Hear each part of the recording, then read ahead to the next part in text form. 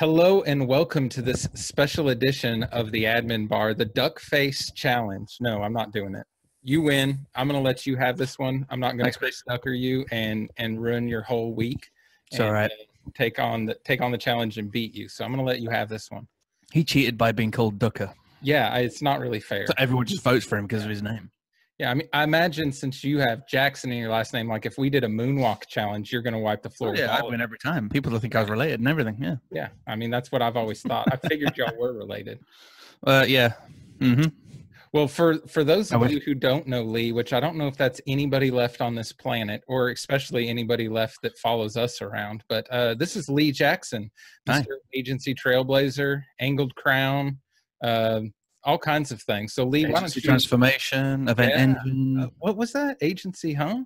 Agency transformation, event engine, worship leader at church. I do all sorts of things. Life's a bit too boring otherwise, isn't it? No doubt. We'll give us the little compact intro. What are you doing, Mr. Lee? Okay, my name is Mr. Lee. You can call me Lee if you wish, less formal. I do run Angled Crown. That's a development business where I help design agencies make WordPress themes from their designs. I run the Agency Trailblazer podcast, which you all should know about, hopefully. And this guy has been on the show with us and will be on the show again soon. Matt's been on as well, so we always welcome you guys know that. We also run another company called Event Engine, which is in the WordPress space. We build WordPress websites for event companies. And I'm also rocking out next year with a new brand called Agency Transformation, where we're launching an first event in the UK to help agency owners transform their business. And I'm also writing a book, so I'm keeping really, really busy. And also, we've just employed a new digital marketer, which is really cool. So he'll start next year. Okay. Is that compact enough, or was that too much? No, that's great. He's not already started. We can't debut him here. Not yet. He will start on the 3rd of January. That's awesome. The team is growing. Yeah, exactly. You're going to need that help with all that stuff you got going on. Absolutely. So tell me a little bit more about agency transformation. What gave you the idea, the crazy idea to have a live event? All right. So I think I've chatted to you before on this, haven't I? Where one of the things I find in agency life is very often we kind of repeat each year and we kind of stay in the same place. We never quite achieve what we want to do. Maybe we grab this new exciting AppSumo deal because Paul Lacey, you can do the thing now. Paul Lacey recommended it and you're like, oh, this is going to transform my agency. But when we look at the numbers, we find that actually our business kind of looks the same as the year before and the year before that. Maybe we've made a few changes, but generally we kind of get frustrated about where we're at and we can't make some real change. So what I've been working on over the last few years, I've done things like the agency reset roadmap, etc. But I've kind of split it out into 5 different stages of transformation. So people can create, as it were, 20% steps of transformation in their business wherever they're at. So they can say, all right, I'm going to do these actions and that's going to make these significant changes to my business. And I can actually therefore measure that, as it were. So that's the idea that's come out. That's the content we're going to be putting out all of next year. That's the book we're going to be doing. But equally, the most important thing for us is we're getting speakers from around the world together here in the UK, and I mean literally from around the world, who will be talking on all of those different key pillars of transformation within a business. Basically, that's just the aim for allowing people to go and graze on what they need so they can give themselves a 90-day, 6-month, and a 1-year plan for actually making some change that by the end of that period of time, whatever they've chosen, they can go, holy crap, I actually did it. Things look different now. What's next? So that's what I'm all about, because I think I'm sick for myself and also for a lot of my friends in the industry who are working their asses off and not seeing stuff happen as much. They feel like they're just treading water. Right. And I think the idea of doing it as a live event with people in the room is such a great idea because, you know, all these things you can learn online and take seminars and courses and all that. And some of that content's awesome. And I've learned a lot from it. But, you know, you can kind of stuff it away because you can close that browser window and move on to something else, or you're distracted, or, you know, you're not immersed in it like you are in a live event. So the only real comparison I've had personally was just going to WordCamp recently, and just that I don't know, you get that mojo going that, you know, you're immersed in this and you have people around you with the same mindset and making connections and, you know, people to hold you accountable. So I think it's a pretty brilliant idea. You talked about guests from all around the world. Can you talk about who all is coming to your shindig? Well, I can tell you about a few of them. A few of Okay. them we still need to sign contracts, but we do have. Well, we've got a range of speakers. We've just confirmed Dave Foy, of all people. Nice. That's awesome. We do have Chris Duckface, who's Okay. coming along as well. He'll be talking. Obviously, I'm going to be talking. We've got Mike Killen, who did that awesome video the other day to slap that person down, who we will not name, who was being really mean to other friends of ours. We've got Pete Everett. We've got Amy Woods. Amy Woods, the content repurposing legend. We've also got Samantha Hearn. She's talking more about things like mindset, etc., because there's definitely things like mental health and well-being. There are a few other WordPress big hitters that we can't say the names of yet until we've confirmed and nailed those down. We were hoping to get Nathan Wrigley, but he went and booked a holiday at the same time. I mean, how inconsiderate is that? Yeah, that isn't cool at all. Pretty inconsiderate, isn't it? Understand he has to cancel everything now. Yeah, he should do, absolutely. We've also got my friend Jo. She runs a business called No Bullshit Marketing, which is an amazing amazing name, where she literally just says things as it is and goes straight in for the, all right, here are the facts, here's what you should be doing, etc. So we've got quite a wide range of speakers from different areas, not just from our industry, but from people outside as well, who can give us a much better angle, which is really cool. Dead excited, mate. Yeah, I'm really jealous that there's a giant ocean in between me and that event that causes a little bit of an issue. So is there plans to record it, live stream it? How can us folks over in the States be a part of it? Sure. Okay. Well, we won't be live streaming that I'm aware of right now because of the constraints of the internet connection. We're going to hopefully have 300 people in the room in a conference style setup, so people are like focused, take notes, can create action plans. So if they're all probably going to be on their Wi-Fi with their phones, etc., and maybe their laptops. Right. Although I don't want them to do that because they might not be listening if they're on the laptops. So I can't imagine then being able to try and successfully live stream it without getting some sort of extra internet connection sorted out. So that's still got to be worked out. What we will be doing though is we've got professional videographers, if that's the right word, and we'll be recording all of the audio as well, obviously, and then we will be trying to work out what to do with that, whether we package that up and sell that as like an online version after the show, or whether we just put it in our membership. I'm not 100% sure what we'll do with it yet, so that's all still out there, but anyone who comes will definitely be able to get access then to the recordings afterwards as well. But yeah, we need to work that out. We do want to do a US show, but really I want to validate it here in the UK first, and then head on over to the USA as well, and do something out there as well for those of y'all out there who can't fly over. Although this is the first one, so come on, fly over. Let's have fun. I've heard Texas is nice. You should have the US event in Texas. It's right in the middle of the States. Yeah. So centrally located for everyone, and especially for me. Yeah, well, I was going to say, where's the nearest convention center to your house? That's what you need to be sending me a link to, isn't it? Okay, so yeah, there's one just a couple miles down the road, so it'll be perfect. I'll go ahead and get you booked up. Oh, great. Oh, man. I can imagine I get a massive bill or something like that. I'm like, where the heck's this come from? Right, no doubt. Yeah. Well, that's awesome that, you'll be able to repackage all that content, and I'm excited at the chance of it coming over here. I know you spent some time in the U.S., what was it, last year? Yeah, that's right. Spent some time in Florida, right? You have plans to come back? We do. Not this year. This coming year, we're not, but we probably will the year after. We're going to spend probably another couple of months out there in the States, if not longer. We might actually split our time as well, do some time in Canada. We've got family up there. And then we were considering going LA for maybe a month. So we're because there's loads of people over that side that we know in the community that we just love to hang out with, and then maybe go over as well to the Florida side, just simply because I love Disney World so much compared to any other Disney park. Equally, I might be over next year, later on in the year, if we decide to do some sort of small meetup, which is potentially in the works. So that's kind of what's going on, but it would only be like a get together, maybe for a day's get together, and I'd go and see a few people as well, because we've got clients in the States who'd be great to connect with. That's awesome. International man. Thanks, man. I don't feel like it. I now work in the same village. We finally sorted an office out in the same village so I can walk from my house. That's awesome. No car needed. Brilliant. Yeah, I walked straight from the living room right into my office. It was great. Well, mine's more of a 7-minute walk in the cold, but it's still a beautiful walk. So. Yeah, your office looks a little bit nicer than mine too. So, plus you have staff. I don't need staff in my in my room.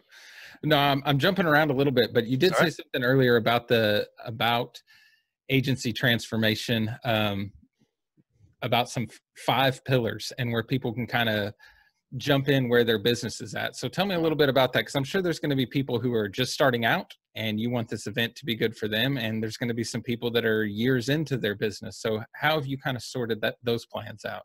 Sure. I mean, I've kind of broken it out, sorry, into several steps. I mean, the first step would be understanding your identity. I mean, you've all heard of things like niching that, but there's also understanding who you are, what your strengths are, who is you're serving, the problems that you're solving for those people. So that's a whole package in its own right, understanding your identity so that you can nail and say, this is exactly who I am. That affects absolutely everything for your business, because if you don't know your identity, then you don't know who it is you're talking to, you don't know your messaging, you don't know how to formulate your messaging, you essentially know nothing. So you become all things to all men, which is pretty much impossible.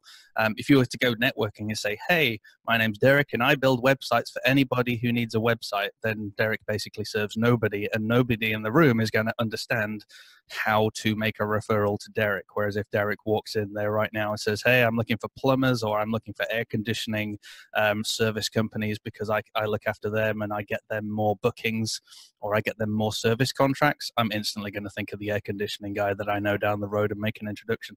So there's all sorts of things like that. We then go on into the next, which is value, and that's understanding not only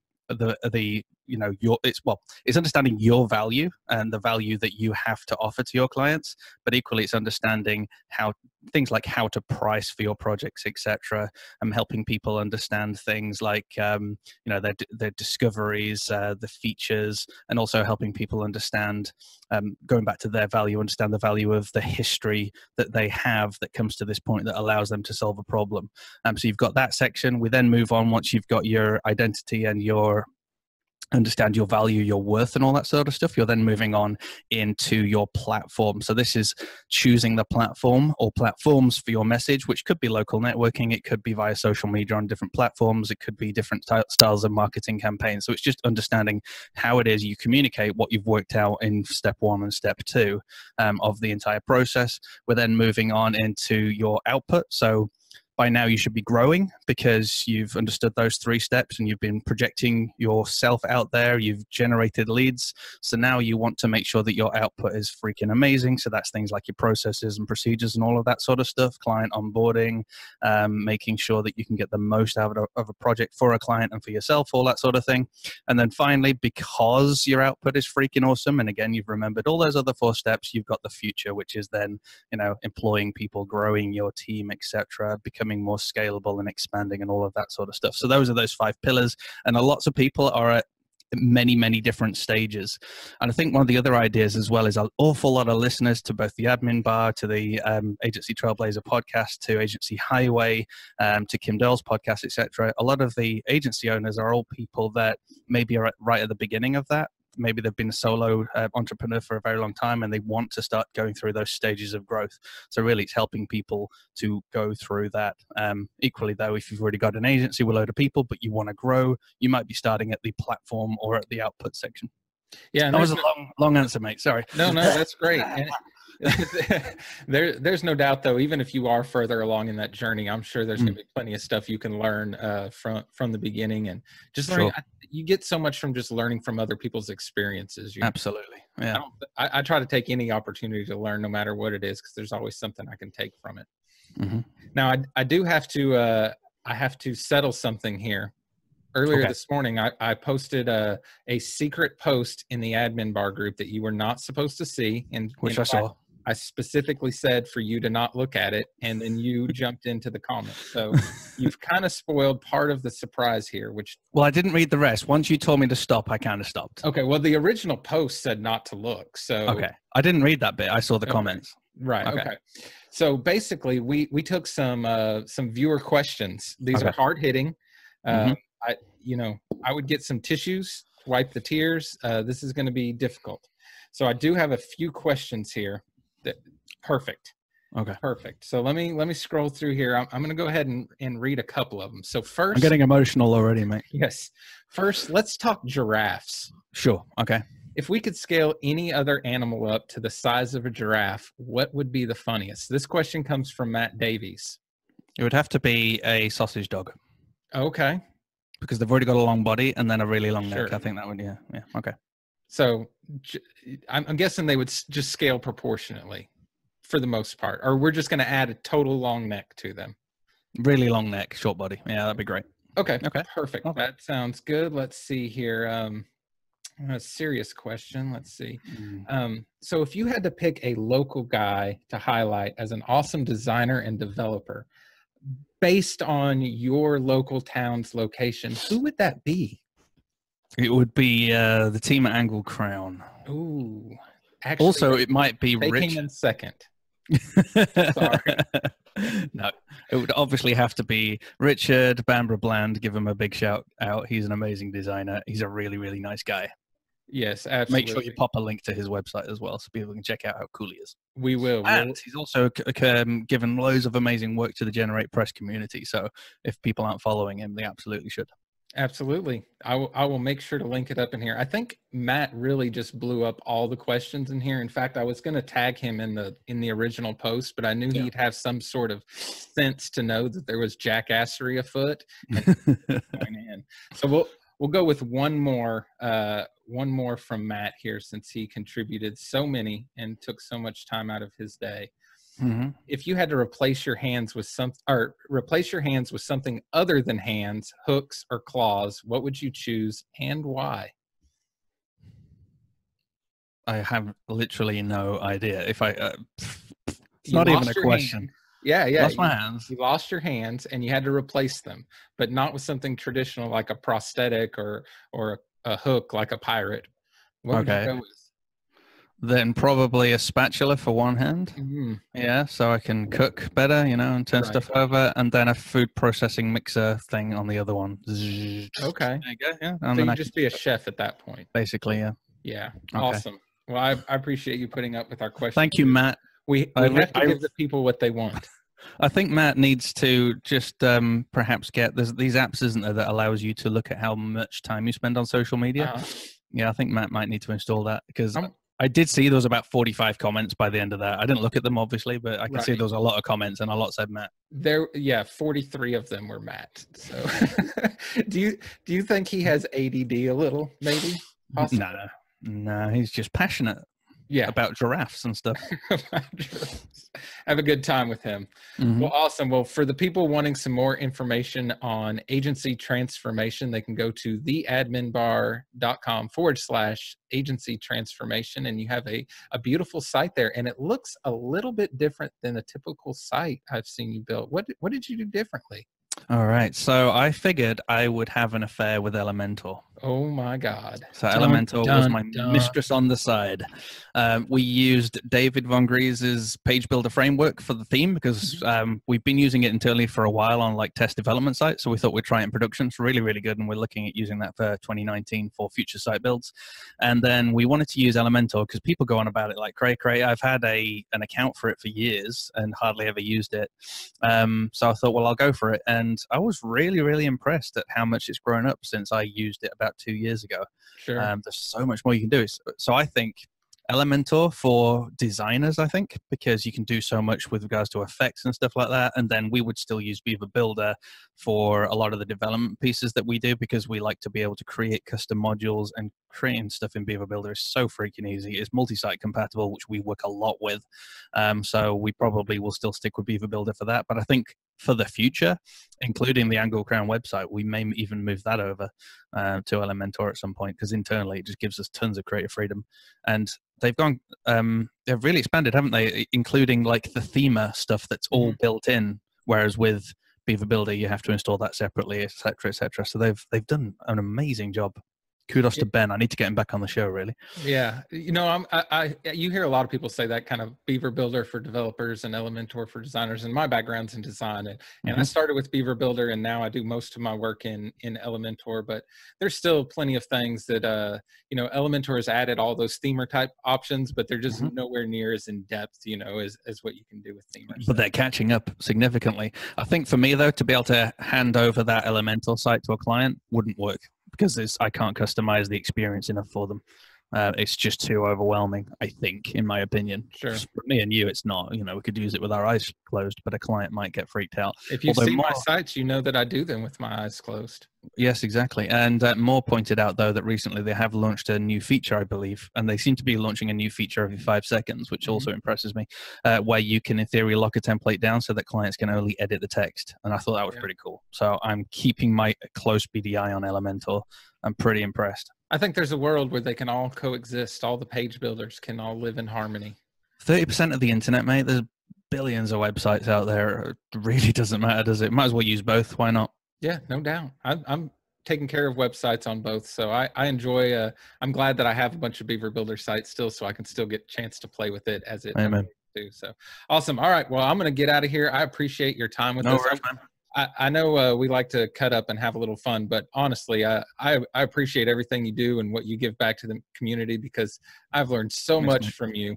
My business would be nowhere near where it is now. Yet no, that's where the tissues were needed. Yeah, it would be nowhere near where it is now without all the content and things you produce and the help and the calls and all that. So I know my story isn't a unique one in that case. There's probably literally hundreds or thousands of people that feel the same way. So a big shout out and a thank you to you for all that you give back to this community. We really appreciate it. Thank you. And if you are one of those hundreds of thousands that feel the same, I would love to know, because that's like my crack cocaine when people say really nice things like that. And it really does boost my spirits, especially after a real rough 2018. So thanks, buddy. I really, really appreciate that. No doubt. All right. Well, let's fill up the comments below this video with all you like how I did that? Yeah. Be nice to me for a day. That should be easy to do. I'd love that. Come on. I'm a nice guy. All right. Thanks very much, Kyle. All right. Thanks, Lee. I appreciate it. We'll talk with you soon.